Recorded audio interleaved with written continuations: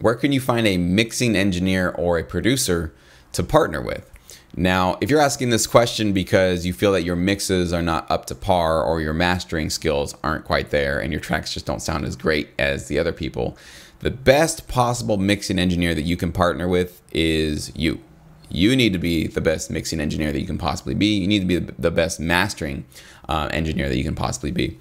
And the reason for that is because if you start partnering with other people, you start losing your income, right? Because now they're going to take either a piece of the upfront or the back end because they're doing work with your music. I'm telling you this because in my career, I've been a one-man operation. I am the songwriter, the composer, the producer, the mixer, the masterer, everything, right? And my own agent and manager. I don't have anybody managing me. So the reason why is because I'm sort of a control freak, right? I like to have complete control as much as I possibly can. There's a lot of things you can't control, but of the things that I can, as far as like in my studio when I'm making music, I want to be in control of all of that because I trust my ears. I know that my ears will tell me when things sound right or don't sound right. And I don't want to have somebody else being reliant on somebody else to finish my tracks for me, because what if they're busy this week and I have a deadline, I have to get tracks done, and it's like, well, I need you to mix this track because my library needs it, and he's meanwhile got like a paying customer and he can't get to your tracks this week. You don't want to be in that kind of situation. You want to be self-reliant so that you can just go, all right, I'm gonna go mix this, I'm gonna master it. Now, how do you get better at it, right? If you're not that great at it, how do you get good at it? Well, you know, you already know the answer to this and you don't want to hear it, but you're just going to hear it, is that you got to work, you got to try, you got to keep doing it.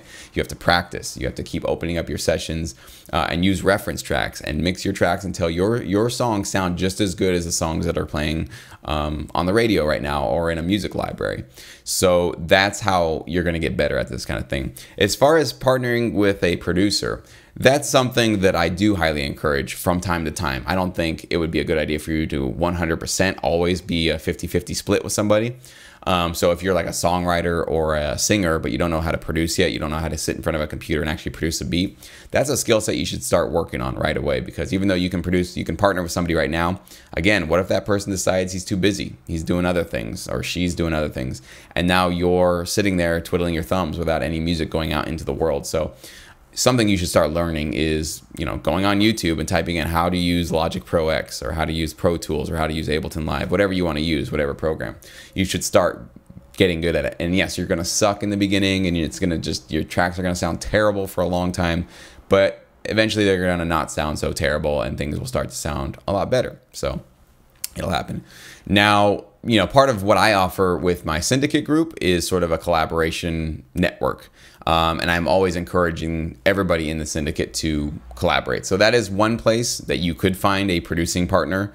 And one of the things that I always tell them is, if you produce a particular genre of music, but you're terrible at another one, let's say you're a rock producer, but you can't make a hip hop beat to save your life, maybe you could partner with a hip hop producer who makes awesome beats, and you're the one that has all the great guitar riffs that you can record, and you guys collaborate and do some great hybrid tracks, right? And because there's two of you, you can probably get lots and lots of tracks cranked out in a short amount of time.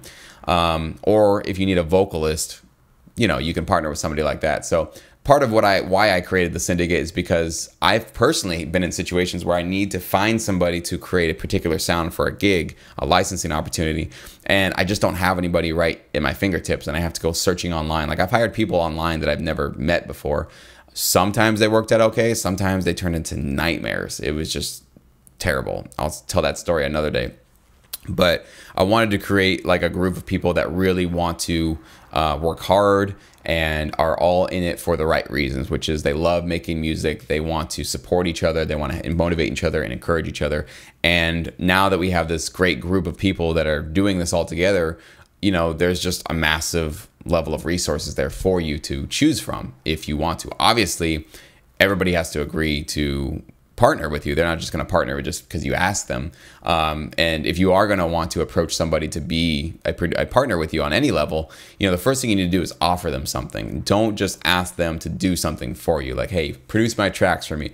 You know, you want to offer them, even in the way that you word your email to them or your phone call to them or whoever it is, you want to first offer what you're going to give them right away. You're going to get 50% of the publishing or the writer share or whatever you want to offer them. And then I already have a situation lined up with a library and we already have some great opportunities coming down the pipeline, including this and this and this, right? You need to like hype it up for them. You need to sell it to them.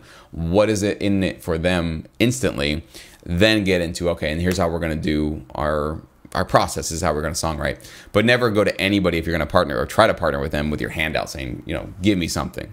It's just the wrong attitude. It's a losing attitude. And it's like kind of, you're at that point, you're just begging for change, and it's not going to be a winning scenario for you in the long run.